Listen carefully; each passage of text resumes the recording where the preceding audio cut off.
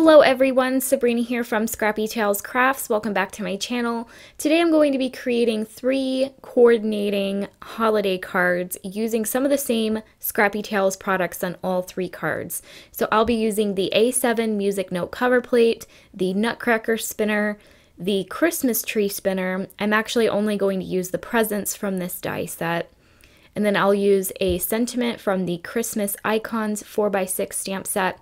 And then I'm going to use 2 of the 3 new stencil sets from the latest release. I'm going to be using the Music Note Swirl layering stencil set and then the Music Note background stencil. So here I have all of my pieces pre-cut down to the size of each die that I plan on using for my Nutcracker. I chose to make him very detailed, so I used all of the dies included in the set, but you can definitely exclude some of the dies if you don't want to paper piece or do a whole lot of die cutting. You can really make him as simple or as complex as you want, but I personally love paper piecing. It's like a puzzle for me, so I find it very enjoyable. The issue I had is I didn't have the colors of cardstock that I wanted to use for my color scheme across all 3 cards. So I ended up coloring some white cardstock with my Distress Oxide inks. This one is Broken China. I use this color for the Nutcracker's jacket and crown, and I am creating 3 of the exact same Nutcrackers, so that's why you see 3 of each die. For the pants of the Nutcracker, I'm going to color that in pink, but later on I change it to purple. And there's actually not a lot of pieces that I have to ink up because the majority of them are going to be silver. This piece of cardstock I'm coloring is for the Nutcracker's boots. And you can see that these are very small scraps of cardstock, so I'm not wasting a lot of ink here. And I love that my Nutcrackers are going to match the inks I plan on using for my background, because I am going to be using the exact same inks on all 3 cards. So the purple elements are details on his jacket as well as his belt and the top part of his sword.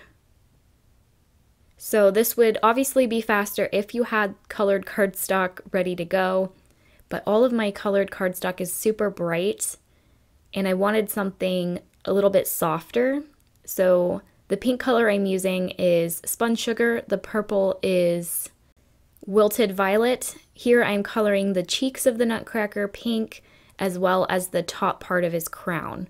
And that's really all the ink blending I needed to do. The rest is either white, cream, or silver. So I cut the base of the Nutcracker from cream cardstock, and I'm just going to start paper piecing him from the top, or from the bottom to the top. So I'm starting with his boots. I added some silver behind the buttons of the boots, and I also added some silver detail to the top. All of these dies are included, and if you use all of them, you can create a super detailed Nutcracker. Here I'm adding the shadow for his pants, which I cut from white cardstock. Here's where I decide that I want his pants to be purple instead of pink. Because his boots were pink, I felt like a different color for his pants would be better. So I just went over the same die cut with my Wilted Violet ink, and that did completely cover the Spun Sugar. And then I'll glue the pants over the white shadow layers that I added onto his legs. Even the little sword has 2 pieces to it, so I added the handle to the silver sword, and then I'm going to work on his jacket. There's a lot of teeny tiny little details on this jacket, and here's where I'm talking about you don't really have to add every single detail. You can keep his jacket with just the belt and the shoulder pads, and that's it. But I love that some of the elements I was able to cut from silver cardstock to really make him shine. So here I'm going to add his purple belt, and there's even a little detail for the center of the belt that I'm going to add with silver cardstock.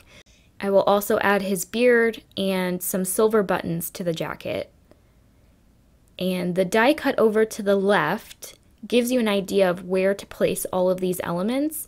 And there's also cut lines inside it so you know where to add your pieces. So that is very helpful to know where to glue everything. I'm going to cut off the little ovals at the bottom of the jacket because when I was designing this die set, I thought that those would be his hands. So I wanted the cream to show through. I die cut his crown 3 times, once from silver, once from the broken china, and once from the spun sugar, so that I can create a 3-colored crown. Definitely don't have to do that, but I thought that was really cute. Then I'll add his hair, which I die cut from white cardstock, as well as his eyeballs and his mustache. Before I glue the mustache, I'm going to glue his pink cheeks. And the die even includes a little tiny pupil and nose for this Nutcracker. So here I'm gluing the eyes and the nose. And then I die cut the pupil from black cardstock. There's even some eyebrows that I added to him. And I would say to glue these Nutcrackers, each one took about 15 minutes. And then to die cut them, I really didn't feel like it took very long, especially if you were to just use colored cardstock. So we're going to start card 1, which is going to be an A7 card because I plan on using the A7 music note cover plate die. And I want to use those same inks for the background of my Nutcracker. I'm starting with spun sugar at the bottom. In the middle, I'm adding wilted violet. And then at the very top, I'm going to add broken china. I'm using some blender brushes that I bought off of Amazon. I'm going to go over each color twice. So here I see that I have to pull the blue down a little bit more. I did add a little bit more wilted violet in the center, and then I'm going to splatter some water to the background as well as some pearlescent watercolor. I may have went a little bit crazy with the water and the pearlescent watercolor, but I think it ended up looking pretty. It has a gorgeous shine to it. Alright, so I have my die. I'm going to just cut that out. And once you cut this piece, you get a ton of these little music notes that pop out of the die. I'm going to keep those and use them for my 3rd card. They're awesome shaker bits, which I'll showcase in the 2nd card design. So I always keep these teeny tiny little music notes. They're great little embellishments. You would be surprised how many different ways you can use them. So here you can really create 3 cards, one with the music note cutouts, one with the cover plate, and then one with the centerpiece that cuts out from the cover plate. I end up using the centerpiece and the frame for my 1st card, but I just wanted to show that you can create basically 3 cards from one die if you wanted to. I'm going to be using the large music notes that come in the A7 music note cover plate as well as the violin. I thought I would also use the French horn, but I ended up only using the violin. And all of those are included with that A7 music note cover plate. I think that those instruments add a really great value to this die set. You also get a harp and a trumpet included. They're all a really great, nice, large size because this is an A7 cover plate. And I always, with all of my dies, try to utilize as much metal space as I possibly can in order to give you guys the best value for your money. And I think that this set can definitely work beyond Christmas, especially if you know someone that plays any of the instruments that are included. I think they could also work as great birthday cards, especially the cover plate that I'm using here. So this is definitely one of my favorite dies from the latest release.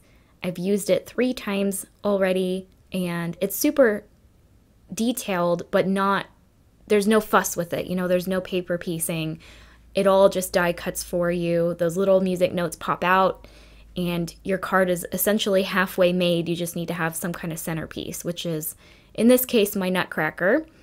And you saw there that I did add 2 layers of white 110-pound white cardstock. I die cut them from the same A7 cover plate and added them behind my ink blended one just to add some dimension. Here's that centerpiece that die cut from the die. I trimmed it down to be 1/8 of an inch smaller so that there would be a white border all around. I thought that the white would break up the busy blended background, and I really love how that turned out. So here is my A7 card base. The cover plate is 1/4 inch smaller, so you're going to have a white border all the way around. And then I'm going to glue the piece that die cut in the center completely flat, just with my ATG tape. So here, originally I wanted the Nutcracker in the center, and you guys saw that when I was kind of figuring out the layout, I had it originally in the center with the violin on the bottom left and the French horn on the top right. I think that was a beautiful design, and if you want to do that, do that. But I, for some reason, decided to move the violin and the Nutcracker over to the bottom right. That way I had a little bit of extra space for my larger music notes over to the left. I am adding 2 layers of white behind the music notes, and then the top layer is some silver glitter cardstock. I think this added some more silver to the card and brought it outside of the Nutcracker. I'm going to glue the violin flat with my art glitter glue, and I am going to add 2 heavyweight white die cuts behind my Nutcracker. I think I did that off screen. You can also see that there's some scrap pieces of white over to the left side of him. That is so that everything is level, because the left side is flat and the right side is popped up. So this makes everything flush and even. So I went ahead and added those music notes, and that will complete my first card. I didn't add any embellishments just because I felt like it was a pretty busy design already. I love how this one came together, super pretty. I love the silver accents, and the silver pearlescent watercolor also added a really pretty shine. So for my second card, I'm going to be creating a mini slimline. This Nutcracker is a nice size. You probably saw that with the A7 card, but he's actually 5.5 inches tall, and he's meant to be a spinner inside the slimline snow globe. Obviously, all of our spinners can work on flat card designs, which is what I'm doing today, but they all are 5.5 inches tall, so they're really a nice size for A7 cards and mini slimline and regular slimline cards. They are too tall, in my opinion, for an A2 card because they're the same height as an A2 card. So that's why I am creating 2 A7s and 1 mini slimline today. I'm using the same Distress Oxide inks, but I'm blending very softly. I'm using a light hand. You can definitely tell from the first card where I went full on with the blending. This one is much softer, and I'm going to splatter water. I'm not going to splatter the pearlescent this time because I plan on adding a stencil on top. So the water kind of just lightened up the colors even more, which I really like. I am taking the music note background stencil by Scrappy Tales and taping it to the back of this panel, and then I'm going to use the same Distress Oxide inks with a heavier hand. I'm going to blend the ink through the stencil. I am adding the purple to the purple areas, the blue to the blue, and the pink to the pink so that everything is kind of tone on tone. But because I'm using a much heavier hand, it's going to create a really nice background. And it's also subtle because I already have that ink there. If you wanted this to be more of a bold pattern, you can use some darker Distress Oxide inks for this stenciling part. But I think that this turned out really pretty. It is a 6x6 stencil, so I did have to shift it down for the bottom part. And for some reason, I love watching people clean their stencils. It's very satisfying, so I left that part in. You can see that my Nutcracker is going to be right in the center, and that background isn't too distracting. It just adds a little bit of interest. So I thought I would try my hand at creating these very popular flat shaker cards. You guys know I'm all about the trends. I'm a little bit late to this one, but I'll be honest, I was kind of intimidated by it because people generally like to use packaging for their flat shakers, and I encourage you guys to do that if that's all you have. but I personally prefer acetate because it's stiffer and it doesn't buckle or wrinkle at all. So I'm kind of doing some experimenting here.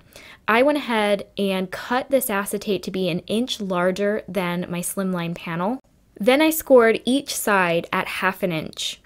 And then what ends up happening is you create these square corners. I went ahead and cut those off. And you want to be careful. You don't want to cut too far in, otherwise your shaker bits are just going to fall out. So I'm cutting right up to the score line. That's why it's so close to the camera. I'm making sure that those are cut off perfectly. And then you're left with this piece that you can just fold upwards behind your blended panel. And this ended up working really well. I don't know why no one else does this. I think it could be because some acetate could, when you score it, just break, depending on how fragile it is. I use overhead sheets, so it's technically not acetate. I've never worked with real acetate before, so I don't know if this would work for everyone, but I will link to the overhead sheets that I used. They're very inexpensive, and I get them from Amazon. I do encourage you guys to try what you have, and like I said, the original flat shaker, which I'm not sure who invented them, but they're genius. Those are created with just regular packaging, so do what you're comfortable with, but I thought that this was super easy, so I would try it if you have acetate and see if it works. So being that this was my first flat shaker card, all I knew was that I wanted to use flat shaker bits, so I'm using the white music notes that die cut from the first card from the cover plate. Remember, I had 2 white die cuts layered behind my ink blended ones, so that's what these are. I thought the white ones popped off the background more than the ink blended ones. I also added some iridescent confetti, which is also relatively flat. I added my scored acetate on top of the panel. I squeezed the center and quickly flipped that bad boy over. Now, my life would have been easier if I didn't remove the backing on my double-sided tape, but it ended up working out okay. And then all you have to do is fold those bad boys under. On some of the sides, I did have to trim it just a bit so that it was a tighter squeeze, but it ended up working out perfectly, like way better than I thought. And what's interesting is it's almost like a pillow. Like it does kind of pop up. There is definitely some air in there, which I don't think is supposed to happen, but nothing fell out. So I was like, okay, I'm fine with that. Let's embrace the pillow. And because it kind of puffs up, it allows my shaker bits to move like a regular shaker card. You can see that these are moving really well. And I argue that you can even put sequins in there and it will still move just as well. So this worked out so nice. It was just one of those craft days where you were willing to possibly mess up an entire card just to see if it would work, not anticipating that it would, and it does, and that just made my day. So anyway, now this card needs a sentiment. Here is the Merry Christmas sentiment from the Christmas Icon stamp. I used my Broken China Distress Oxide ink to stamp it out, and here I'm using a stitched banner die to die cut it out. I did have to cut it out twice because it is a slimline banner, but this did give me a perfect banner for my sentiment. So I'm going to add that below my Nutcracker. And I just love that this is an edge-to-edge shaker. I mean, this was definitely faster and I would argue easier than creating a regular shaker. So I might just keep doing this from now on. So if you haven't tried these flat shaker cards yet, definitely try them out. They're a lot of fun. If you want to try my method, maybe tag me, message me, let me know if it worked. Otherwise, you can use up your old packaging, recycle, and that will work just as well. So you can see that I added some more white music notes and glued them to the acetate just for some more embellishment. I love, like I said, these little music notes can be embellishments, shaker bits. Keep them. You can definitely use them. So I am going to add 2 white layers of die cuts behind my paper piece Nutcracker just so that he can pop up a bit. And because it's a flat shaker card, you can keep adding dimension to it, which is so fun. All right, so here's my mini slimline card base. I did cut this panel to be 1/8 of an inch smaller all the way around, so there is a teeny tiny white border. And then that will finish off my second card. I think this one is my favorite just because I love how everything came together smoothly. I am going to add some silver pearls to this card as a finishing touch. I did like that the first card had a little bit of silver, so I wanted to include that in card 2.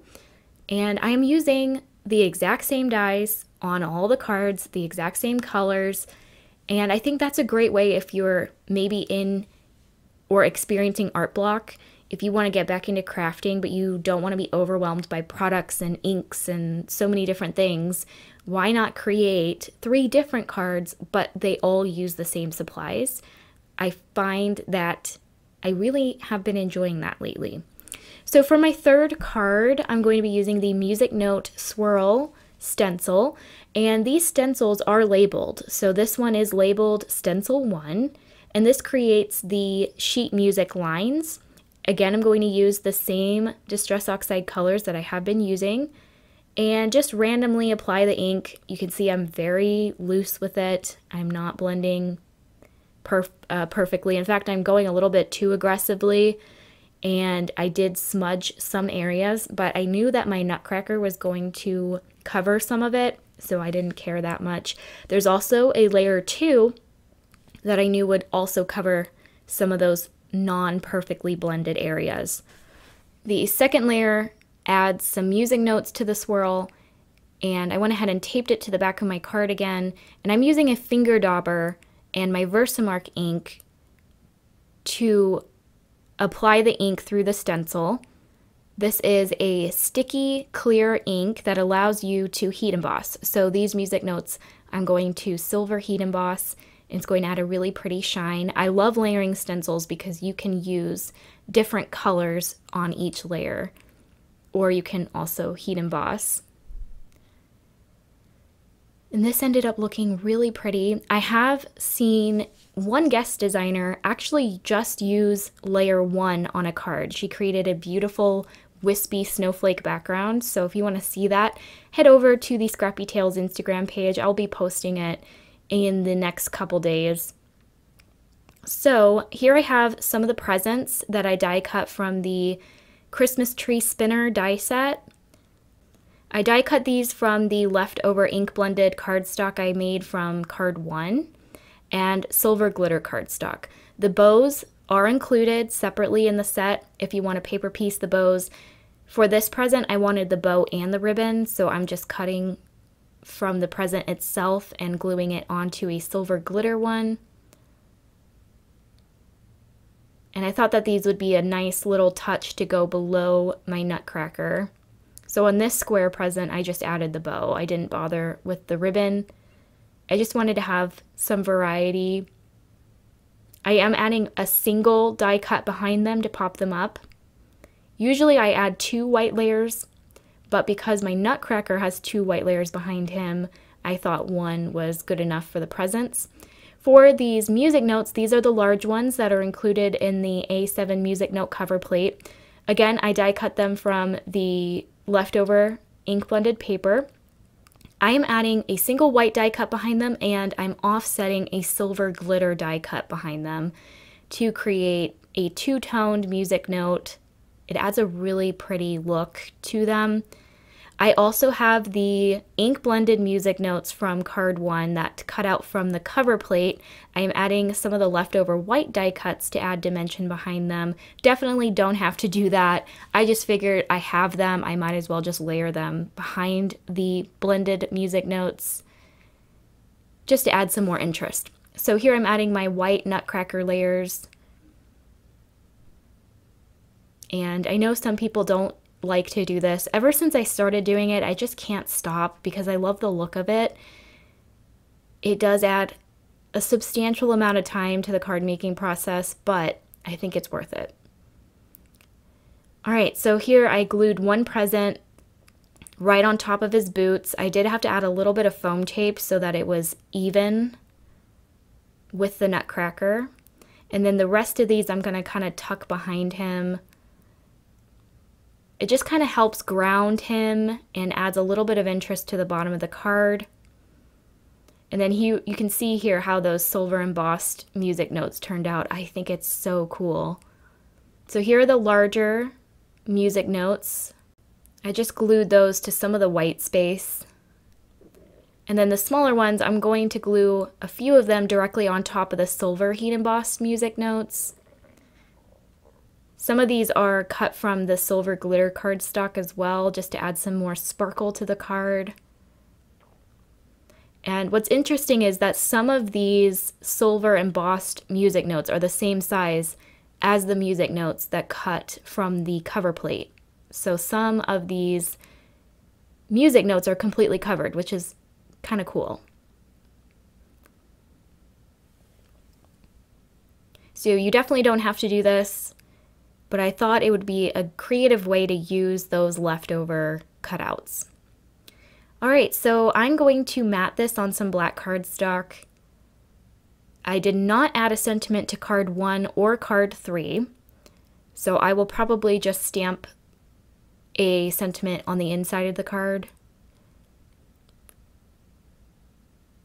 And then here's my A7 card base, and that is going to finish off my third card design. So thank you again for watching another super long video. I promise you guys I'll have a shorter one coming out soon. And we do have a design team call for Scrappy Tales going on right now. It's until the 27th. So if you want to join the Scrappy Tales design team next year, I will have a link on information on how to apply in the video description. I hope you all have a wonderful Thanksgiving and Black Friday weekend. If you have any questions or comments, please leave them down below. And if you haven't yet already, please subscribe to my channel and hit that notification bell so you're notified when I post my next video. All right, guys, see you next time. Bye.